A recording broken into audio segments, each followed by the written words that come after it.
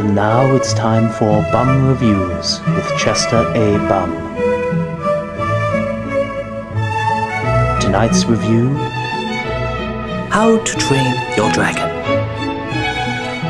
Oh my god, this is the greatest movie I've ever seen in my life! Look out! Spoilers! There's this place filled with Vikings, and they all have Viking accents!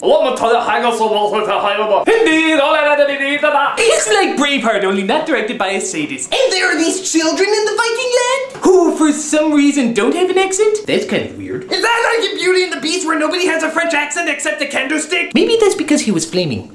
So anyway, this Viking land is attacked by dragons, and the Vikings' job is to chase the dragons. I chased dragons once. Oh no, it's not what you think. I'm talking about drugs. But this one boy doesn't want to kill dragons, he wants to befriend them. And the boy's name is Hiccup.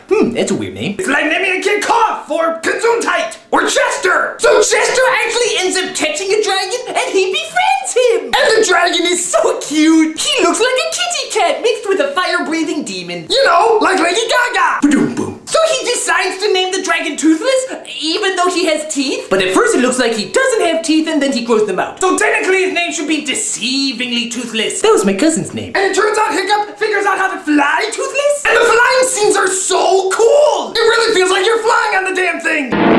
But unfortunately he's not a good flyer. Ow. But then they figure out why the dragons have been stealing food this whole time. They steal it so they can feed this great big dragon, which is a little strange. Why do they feed this one dragon and yet never feed themselves? How do they survive? Is the nature of dragons reduced down to school bullies at a playground? Give me your food. Or what? You'll get a nugget!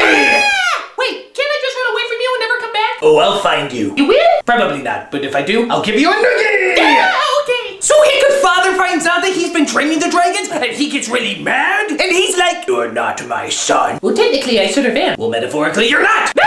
So the father tries to kill the big bad dragon, but he's like, "Whoa, I didn't know that dragon was that big, or bad, or dragon." But then Hiccup and the other kids come in to save the day, and they're riding 6 little dragons. So 6 little dragons can destroy a great big one, but a pack of dragons can't. I'm so confused, but enthralled. So the big bad dragon is chasing after Toothless, but Toothless shoots an exploding fireball inside of him, and the big bad dragon kabooms. How does a little fireball make a dragon kaboom? Who cares? It's awesome. The only downside to all of this is that Hiccup loses his leg. I lost my leg once. I left it in Canada. So How to Train Your Dragon is a really good movie, especially the 3D. The 3D is awesome. But seriously, when are they gonna bring back smell-o-vision? Don't you wish you could smell me through the internet?